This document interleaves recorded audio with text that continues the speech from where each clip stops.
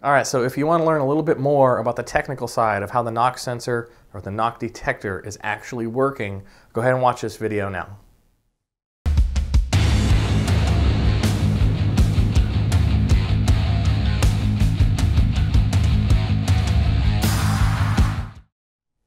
All right, so you want to learn a little bit more about how the knock monitor works. Well, it's actually really cool, so let's start at the top. So the knock monitor comes in two different units. You have a single and a dual.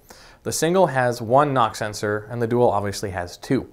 So what that allows you to do is to, if you are having a dual, if you do have a dual knock sensor unit, it allows you to put one sensor on each bank. So maybe you could use that and put them in the location of the original knock sensors. On some cars that's probably really easy to do. And then you could go even further and the unit itself could then further isolate where the knock is happening. So what that means is the knock sensor would relay that knock is happening. The unit would know which cylinder just fired because it has the ability to take RPM input. So it knows at which point which cylinder has fired, and then it can show you in the software which cylinder is actually knocking, which is really, really cool. So if you knew which cylinder was actually knocking, that would allow you, the tuner, to go in and maybe add a little bit more fuel or maybe pull a little bit of spark advance out from the actual cylinder and then allow you to raise the power level of the entire tune and the safety level of the entire tune. So that's one side of how it works. So it has two knock sensors bringing the information into the unit, and the unit shows you from there where it's knocking and when it's knocking.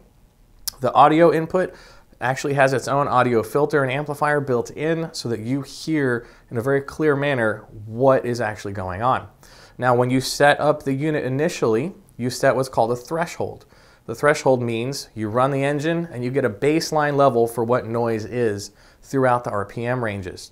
So then from that point, anything that really sticks out, you can clearly hear is or is not knock. So it's a really, really awesome feature.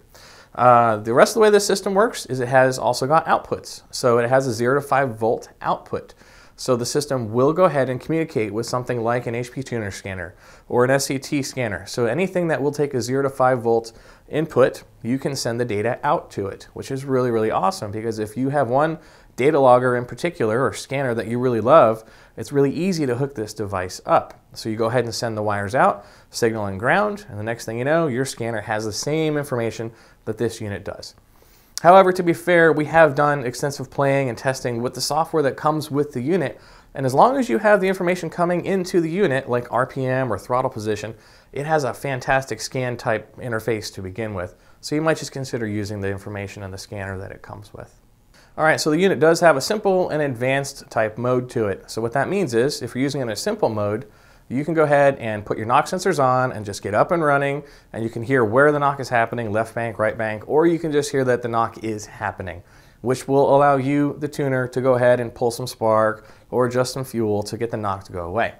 But let's say you wanted to do some super tuning and you wanted to go ahead and really, really narrow down where the knock was happening. Well, they have an advanced mode for that, which is so awesome that you can even narrow down to which cylinder is doing the knocking.